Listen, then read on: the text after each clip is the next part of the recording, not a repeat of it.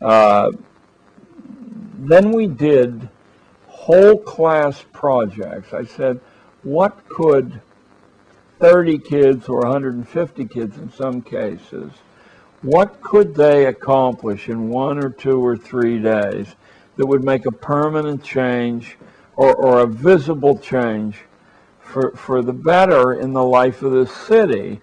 Notice here what we're really talking about is a sine qua non of citizenship. You have to take an active role in the community. That's what defines a citizen. So some of those were turning vacant lots into gardens. That's an old classic and it never wears out. Putting on shows or plays or variety shows for old age homes and for children's wards in hospitals and for veterans wards at veterans hospitals. The real trick is finding an audience. Kids are natural performers. They're natural hams. They love to do it, and they learn a great deal about ensemble work, about how to make your part integrate with everyone else's part, including the lighting person and the costume person, the direction. Those are wonderful things to do. I would at any given time have 2 variety show teams traveling through New York City, and anything, banks, other schools, old age homes, were grist for our mill, because any audience works for a set of performers who need to be immune to the audience, don't they? I mean, they can't say, oh, I don't want to play before those people. Whoever buys a ticket is the audience. Can't predict that, but you do need an audience, or you can't really grow beyond a preliminary point in learning this wonderful magical skill of becoming somebody else. There. So we started a food co-op every year. We found out where the wholesale market was. There will be one in, wait a minute, I'm in Pasadena. There's a wholesale market around here somewhere where all the restaurants and food markets go early in the morning, like 3 a.m. or 4 a.m. or 2 a.m., and they buy whatever they're going to use in their work wholesale, and they bring it back. The people selling that stuff don't care who they sell it to, and with a few exceptions, they don't have one price for Team A and one price for Team B. These trucks come in and out of the city all night long, and somewhere around here is the wholesale market. Find out where it is, take your kid there, buy a quantity that'll set up a little stand. And the way we did it was we took orders through all the classes in the school ahead of time, and then what was left over we set out on the main desk in the front office at 3 o'clock. Let me tell you, there was never anything left, ever, not one piece left. Most of the stuff was pre-sold, of course, because you can offer people about a 20% break on their food raw materials, and it's much fresher than if you pick it up through a food market, because they cold storage a lot of the food. The bigger ones will cold storage it for 9 weeks before they sell it to you as fresh.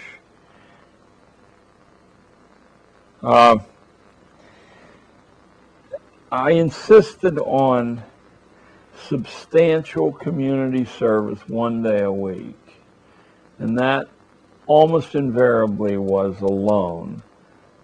In some of these applications, you do not want a culture of children traveling together, because then the experience is muted severely by the protective insulation that running around with a group of friends do. So I did the bookings at first, but I said you can always book yourself and replace the placement that I got for you.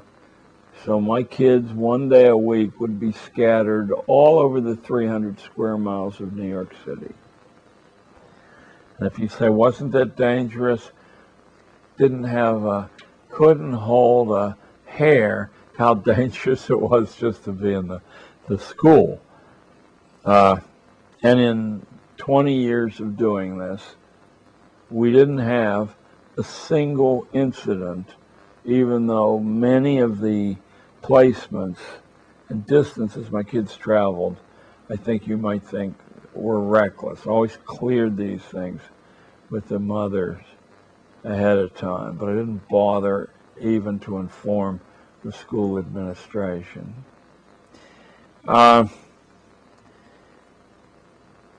Parent partnerships on school time. Now, if you're homeschooling and you're watching this, this is what you do all the time. But in the position I was in, I saw that the institution of forced schooling had as one of its logics that you would weaken the connection between the student and their family. So I tried to create a remedy for that. I said you can always book yourself out of all your school classes for a day or two by drawing up a partnership with your mother or your father or your grandfather and setting out to explore some part of the city and to produce some understanding or some service or whatever. What you have to do is design an application, and I'll be as fair as I know how to be. If it looks to me that that was the equivalent or more of what I would have asked and expected from you in the days you were there, off you'll go. And I said, as a byproduct, you'll get to actually know your mother as a human being, rather than as someone who makes breakfast in the morning you don't see again until evening. I had a standing arrangement that you could always exchange school time for starting a small business. And if you think there aren't a number of small businesses that kids have an advantage over older people in, then you're quite mistaken. They don't pay rent or upkeep. They can offer many services that are essential and substantially undercut professionals offering the same service. Think only of, well, Los Angeles is a city of homes, I guess. But New York City is a city of apartment buildings where you'll have 75 or more families living in one vertical unit. Now imagine that you have to move out of one of those places. Not easy to do. There's virtually no parking at all in a substantial part of the city without risking instantly being towed from the spot. And secondarily, the city's a bedroom community for many old people without families, and often for spouses without their opposite gender number. If you're a 75-year-old woman and you want to move from the 14th floor to the 3rd floor, you have an expensive proposition on your hands. But let me tell you, a team of 13-year-old kids can do the work 3 times as fast as a professional team, and you can pay them a fair amount, but that fair amount will be a tiny fraction of what you'd pay. Now, here's a service that's utterly necessary, probably thousands of times a week all over New York City, and people grieve when they can't meet the terms of that service. Here's a wonderful business that schools could encourage. How about pet sitting? What do you do in New York City with your goldfish when you're going away for 3 weeks? How about your dog? How about if you're going to be in the hospital for 2 weeks? Does everybody, as they do on sitcoms on television, have a friend they can call and say, take the dog? I guarantee you, no, that isn't true. And many people would feel leery about asking a friend to do that service, or frightened. I first learned about the possibilities of kids and work as a substitute for curriculum when back in 1968, I learned of a 13-year-old boy who was making $26,000 a year walking dogs, except he never touched a dog. He booked the dog walking. He hired school kids to do the dog walking. He trained them how to walk 2 or 3 dogs at the same time with one of those little appliances.